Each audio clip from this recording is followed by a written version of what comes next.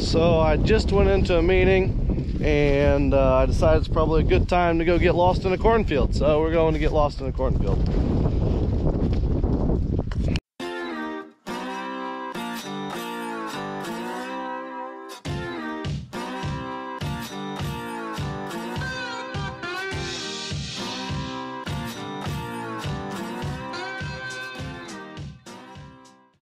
But anyways, the meeting I went to was about diseases in corn and beans and basically anything that you can really think of that we might end up having an issue with that we need to watch out for. So things like southern rust, tar spot, gray leaf spot, sudden death in beans, frog eye leaf spot,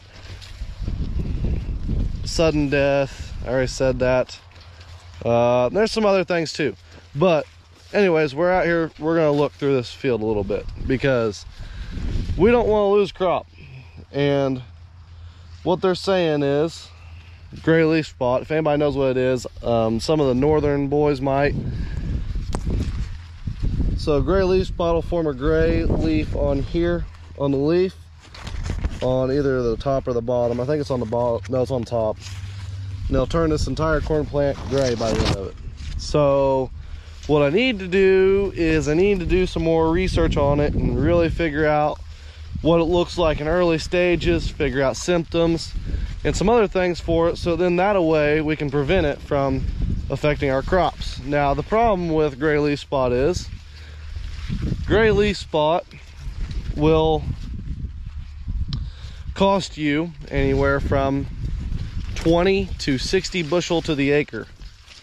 I don't know about you guys, but that's a lot of corn. That's a lot of corn. I don't know that we want to lose that much corn. I mean, this corn looks really good to me. It's got a nice green color to it. It looks very healthy. There's a spot right here where it looks like Ross had ran it over, but this is also a low spot in the field. You can see that by the way that the crop changes colors from here to over there. We'll go over there and we'll look at this. And what they said was, since we did have some rain, to go out and check, and since we are going to get some rain next week, to go out and check again. And just keep an eye on it and watch for it and see if we can see anything that looks detrimental to crops, because like I said, we don't want to lose that. But the other thing is, we do have something that we call Trivapro, which is a fungicide that we spray on corn. It is a triple action chemical that we spray on corn. It usually is guaranteed to make you, ooh, there's a June bug. That's really cool. Call them corn beetles around here. Little guy, hi, how are you doing? I'll pet it, I'll make it my friend. Oh no, it's running away. It's running away. All right, well, fine. Don't like me, I guess. But whoa, there is a lot going on this one. I don't think I can show this on YouTube, but yeah, so we got to watch out for stuff like that in our corn and in our beans especially, just to make sure that we aren't going to have a huge issue. And I'm thinking that we're going to have a bug issue this year. Oh no, it's just a bug, June bug. Looks like we're gonna have a June bug problem this year. But all right, I'll talk to you guys whenever I get to the truck. So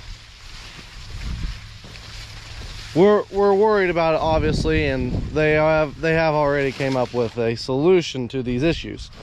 So the one solution that we can do is we can run a trial on some corn. Forget what the product's called exactly. It starts with a V. It's called like Valdemir or something like that. We can run a trial with it, and that's something that we're thinking about doing. We're going to run a trial with it. The only problem with that is it does not protect against southern rust, and southern rust is our biggest issue and is the main thing that we're worried about keeping under control. So southern rust, in case you guys didn't know, it's basically, if you know what rust looks like on a vehicle, it's kind of the same thing, and it'll show up on a leaf and it'll cover the entire leaf if it gets that far. And hopefully you try to prevent it before it makes it that far. Now common rust, that's a whole nother ball game. That's fine. you got to know how to tell the difference between common rust and southern rust, if that makes any sense to you guys. Southern rust is a little bit more severe, or actually it's really a lot more severe. You might lose like a bushel or two to common rust, but the southern rust you could lose up to 30, 60, sometimes even more than that. Sometimes they'll completely kill the plant, and I don't know about you guys, but I don't really want that in my cornfield.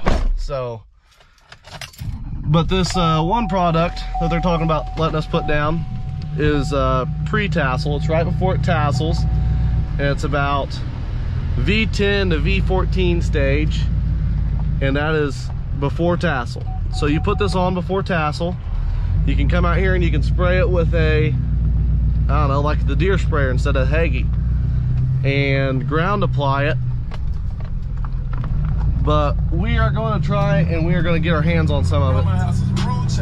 For sure, I will get my hands on some of it this year, hopefully. But we're going to keep an eye out for everything and keep looking at stuff, and then I'll keep you guys posted as I look. But we are going to go look at some beans though here, probably tomorrow. I'll probably wait till tomorrow to look at beans, because here soon we're going to have to worry about if we're going to put any fungicide on. We're about to flower. I want to do a test trial of putting on 2 rounds of fungicide instead of just 1. They say that you can see a little bit more of a yield spike out of that, and it'll probably pay off at the end of the day. The more you put on, the more money you put into it, the more money you get back out of it. So, or you hope you do. So we're going to do some looking, we're going to do some digging and some research, and then we'll figure out some things. So how you guys doing today? Today we're up at our other bin side up in Oaktown, getting corn. We're getting corn, but we're here to get rid of a few at it. Yeah, got a haul of yellow corn today, so up there loading. Then you got Nathan in the bin.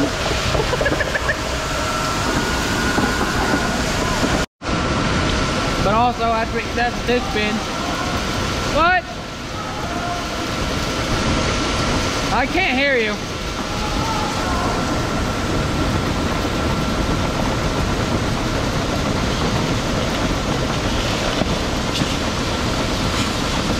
Okay, you're welcome. No, but hopefully. Oh, I probably got hit by that door. It scared me.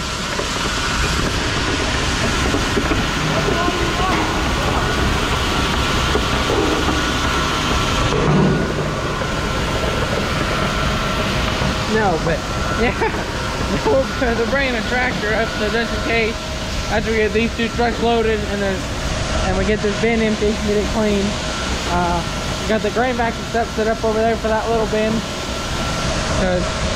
Excuse me, we've been having auger problems with that bin, so and have to use the grain vac to get it out. So that's what we're gonna have to do. And now the trucks will be here shortly. I don't know. It's awful dusty, so I don't know. It might be here. I'll look real quick. Yep, the other truck is here. I don't know who's driving that, but yep. So pretty much what we'll be doing for the rest of the day. Freaking bunch of ground wasps and stuff. Trying to not torment them. Okay guys, we are definitely not spraying, and we are definitely not trying to get all of our dicamba sprayed before the dicamba date. It's the 24th of June. I'm over in Illinois, and in case you guys didn't know, Illinois did extend their date to the 25th. So that gives me a little bit more time to wait for these beans to come up and get growing, and then I can spray them. So that's what I'm doing today, because I can't wait any longer. So I'm about to have another breakdown. My sprayer has a hose that is leaking on it. My dad wants me to try and spray as much as I can with it leaking a little bit. It's not leaking a whole too terribly a lot right now, but I'm gonna keep an eye on it, make sure it doesn't get too much worse, and then hopefully we can get it fixed in the morning at least. He's gonna bring up a adjustable wrench later, so then we can get it off. But we're gonna try and get this get as much sprayed up here as what we can, because we're gonna try and cut wheat tomorrow, and it's probably gonna wind up getting cut whether it's wet or dry. So we'll see, because they're calling for rain all the way through next week. Well, we are broke down again, so time to go home. Another day in paradise. Oh well, nothing we can do about it. Fix it and move on. But we're gonna go home, and then in the morning we're gonna go get that fixed and hopefully be on our way.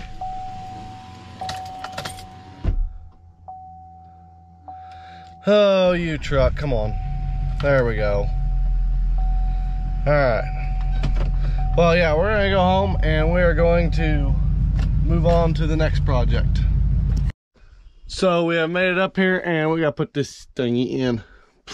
All that.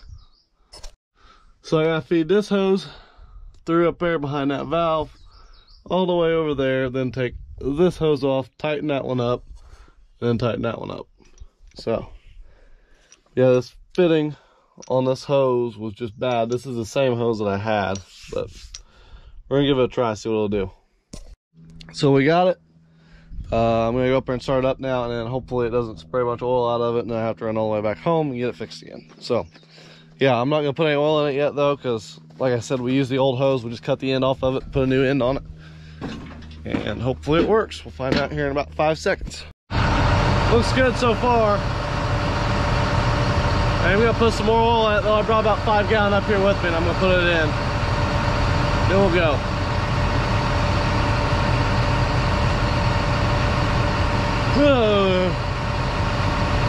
Sometimes these little 5-minute jobs will wear you out, because like reaching up there and shoving and pulling, and so yeah, let's get some oil in this thing so that I can go cut wheat later. Well, I went home and got some pizza rolls, and I guess I ended up missing out on wheat harvest, but they are basically done now. That's the last strip of what we're gonna bale.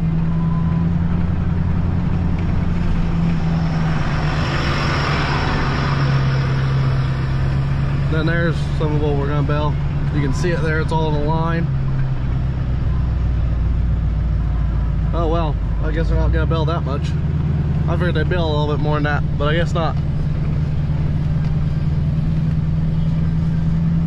Looking pretty good, looking minty.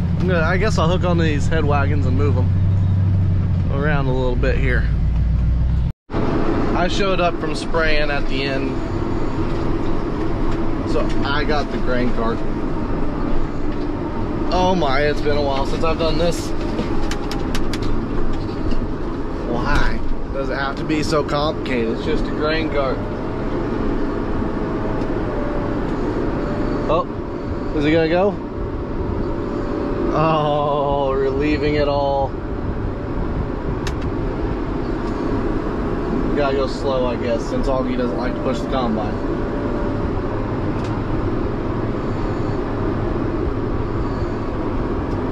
Whoop. Well, we got all the wheat planted now. I'd say that tomorrow they're gonna try and plant and spray that, and then we should be basically done for the year, or with wheat harvest, until actual harvest this fall. So yeah, that's the kind of the plan there, but we'll resume tomorrow with probably something. I'm not sure what, but we'll resume with something. Look at Ross, he's pulling the auger off the bin. So that's where we put all that wheat at. The reason we put it in that bin is because that's where all of our seed wheat goes, and then after that we will take it, clean it, and then we'll put it in the bin out back that we got for wheat, so, or for our seed wheat. We got 2 bins that we usually put it in. We put it in this one up here until we clean it, and then once we clean it, we'll put it out there. We put it in this one out here because it has an auger, or not an auger, like a blower thing that pushes it from there to this old shop, and this old shop is where we do the this is where we do all of our cleaning for our wheat. So let's see. I think Ross realizes he's got to put the thing up some more. I don't think he does.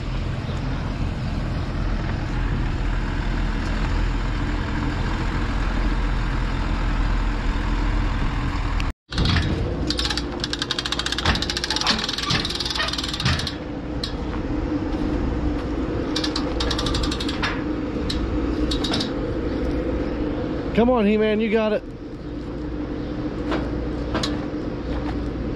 You need some help?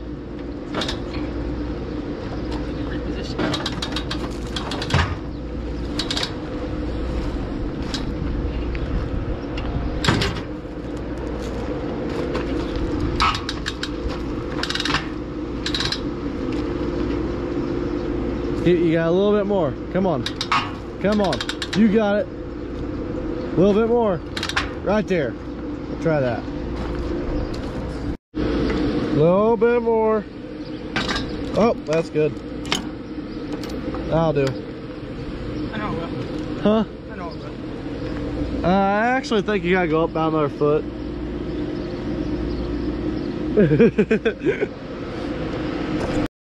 Ross, you ready to spray tomorrow? Yeah. 40 more acres. 40. Yeah. More like 55. Oh, okay. How many gallons do you got in your sprayer? Enough. Looks right about 55.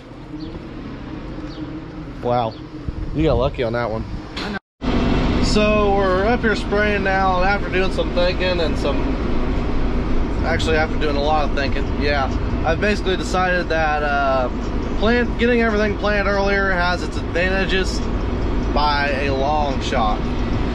So this year we did not have to spray near as much as what we normally would have. We are not done spraying yet, but as far as spraying like Roundup and dicamba and 2,4-D and Liberty and stuff like that, being planted earlier gives you a lot of advantages as far as the growing season, because the quicker that you can get that ground out get the beans out before the weeds start coming out, the less money you're going to spend on chemicals. So I also did run a test plot, and I'm anxious to go see what it looks like, so whenever I get home I'm hopefully going to go look at it. But basically what it is it's a one pass. It's basically just a one pass, straight shot and done kind of thing.